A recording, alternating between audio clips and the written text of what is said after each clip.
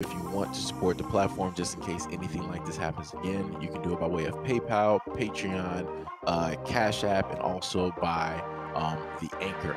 And you can also further support the platform by way of going to the Teespring store or the shoe store that is located in the comment section below.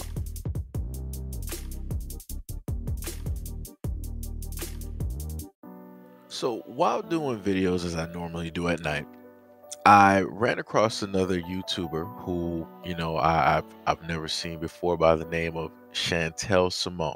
Right? She has a platform where she talks about a variety of things. Now, the one video that I came across, which is labeled Big Shirley said, "Passport Bros can't compete because their manhood doesn't work." Now, what we're going to do here is we're going to just listen to a clip, and I'm going to allow you to hear the nonsensical nonsense and how difficult it is for these conversations to actually take place because you have so many people that are in denial about the space that they are in currently at the moment. Anti-degrees because guess what? A lot of men can't get degrees. They can't commit All right. enough, and they can't stay All right. focused enough. So they're jealous All of right. when they have degrees. Let me I finish hear what you, I'm but saying. Hold no, on. no, no, because you're gonna make me miss my train of thought, and then you're gonna go on in I'm a not different making you topic. do That's not anything. what I we're was answering talking your about. question since you That's wanted not to what. talk No, about I my didn't even degrees. ask my question yet. I didn't ask my question yet. I'm You addressing the said you degrees have. since You you're said you have insulting me 4 degrees. You say you have 4 degrees. So I want to have this conversation with you, and you were about to be a professor. So let's talk logically, all right? Like how professors will talk.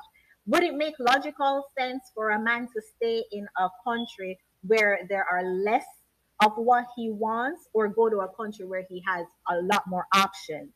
For example, say I want, I don't know, say I want a black ink pen, but in America there's only like 4 black ink pens, but in Colombia there are like 100 black ink pens. Would you recommend that I stay in America and compete for the 4 black ink pens, or just go to Colombia where there are 100 black ink pens? Great question. Great question. Let's say let me add a little bit to that. How about the four ink pens cost $100 each, and when you go to the country that has 100 ink pens, they cost $1 each. So you can have so much more opportunity. And so let me tell you this: I am against the lies and the myths. Okay, Wait, I'm wait, wait, against. wait, wait, wait. You did not. I what? You did not answer my question. I don't understand what you I'm mean by. answering it right now. I'm answering it right now. Before I get started, I just want to implore anybody who is watching this video, please go watch the full video. Um, because this is what I'm talking about, right? Now, here you have a woman, melanated woman, right? She has a platform and she's allowing women, to come up there and to, give their opinions on certain things. And even a woman who is melanated, who has a platform, is still getting the aggression. She's still getting the mouth. She's still getting interrupted. She's still getting talked over. And the women, the black women that show up, they still can't answer a direct question. You cannot make any of this stuff up. This is proof. And also notice this too, this difference here, right? The same individual that wants to talk about men not being able to compete, the same woman that wanted to say that, oh, the reason why black men don't have degrees is because they don't have the attention span, they can't do this, they can't do that, but yet we can sit up here, that whole comparison, I'm better than you type stuff, right? The same individual who's stating all of this, oh, they can't compete because you know they're not physically in shape, they don't have the looks, they're socially awkward, they don't got the money, and their body parts don't even work properly, right? The same person who was stating all of this, notice how that woman did not show her face. Notice how she did not cam up. Notice how in the background you heard what seemed to be a child coughing. Hmm, interesting. So it seems to me, from what I'm gathering, you have a woman that is jaded and that is hurt, and more than likely a single mother.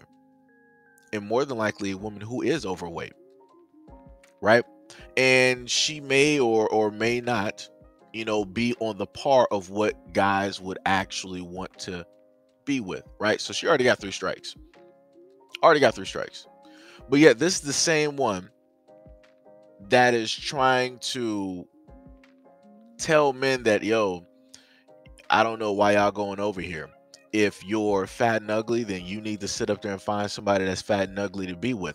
That's the most ridiculous thing in my life, because last time I checked, I've seen women who are, let's say, like Lizzo. They want a guy who is pretty much in shape. They want a guy who does not look like them.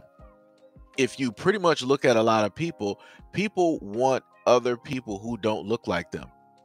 9 times out of 10, when you look at couples, you're not really going to see a 600-pound couple together. Like one person is 600 pounds, another person is 600. That's not usually how that works. That's not usually how that works, because when people get down to things, it ain't going to work. So you got to have somebody that is the opposite in order to make stuff work. Like I said before, you're not really going to see, too many big girls. Like a girl like Lizzo's size, she's not going to want a guy that's the exact same size. She's not. Aesthetically, women want a guy that is different. They want a guy that is chiseled. They want a guy who works out. They want a guy who is tall. They want a guy who is muscular. All of those great things. And that's pretty much opposite of what a lot of women are. A lot of women are not going out to the gym continuously. A lot of women are not going out here jogging and running and exercising, this, that, and the third. Does that then mean that those women out there are wrong for saying that they have a preference for a certain type of men? No, they're not. Just like men are not wrong for stating that, hey, I might be fat, I might be this, I might be that, but I have a preference for this type of woman. They have the right to have that preference. And to sit up there and hear black women trying to shame black men because they have a certain type of preference that in a sense is not their type of size is completely 100% crazy. That is 100% crazy. Because if you ask a lot of women now who their celebrity crush is, or who they basically love and their dream guy, their dream guy ain't looking for them. Their dream guy ain't looking for somebody their size. Their dream guy ain't trying to be with another woman that got like 3, 4, 5, 18 kids. Their dream guy ain't trying to deal with that headache and that problem. Dream guy ain't trying to do that. That's why he's a dream guy, because he don't exist. It's nice to fantasize and to have that thought and different things of that nature. But as I stated before, if black men can't sit up there and tell black women nothing, and you got a melanated woman up here who is talking to a black woman and she can't sit up there and tell her nothing, who can actually tell black women anything? And this is when I sat up there and stated before, the only ones that I feel that can actually tell black women something are white men. And like I said, I ain't debating this, because if we want to look at the corporations, if we want to look at the jobs, if we want to look at government, if we want to look at all of these rules and regulations and how it is that black women move with those things, that's white men telling black women what you're supposed to do, what you're not supposed to do, what is allowed and what is not allowed. Like I said, they're the only ones that can realistically do it. I'm just being honest. I don't care if people disagree with me in the comment section. I'm going by what I am seeing directly out here in the world. And like I said, back to the previous thing that I stated before, even with this woman having this platform, you still have black women coming at her, trying to overtalk her, trying to switch the topic. Like, the woman was moving a goalpost. The host literally gave a great example. She was like, oh man, she really got me in a bind here. Matter of fact, that's a great example. Let me add to that. Maybe the prices of the pen are XYZ, and those men can't afford XYZ, so this is why they would go to that country. Understand? But maybe if that guy could afford XYZ, then he would compete for one of those pens. That's 100. Why in my right mind, if I know that there's only 4 of something here, and I am one dude out of a million. Why am I going to sit up there and be stupid enough to compete for something where I gotta, like I said, there's a million guys and I have a chance to get one of these 4 pins? That's stupid. Why would I not just go to a whole nother area where there are a gang of these pins just so I can pick one? It makes more sense. It has nothing to do with, oh, that's because you can't compete. What? I'm not trying to be in a losing situation. If I really need that pin or whatever it is, yo, I'm going to go to a place where I can easily just get that. I'm not about to sit up there and do that. And first of all, who the hell is going to be paying $100 for a pin? Like, that was the stupidest add-on. That was the stupidest add-on to a great example.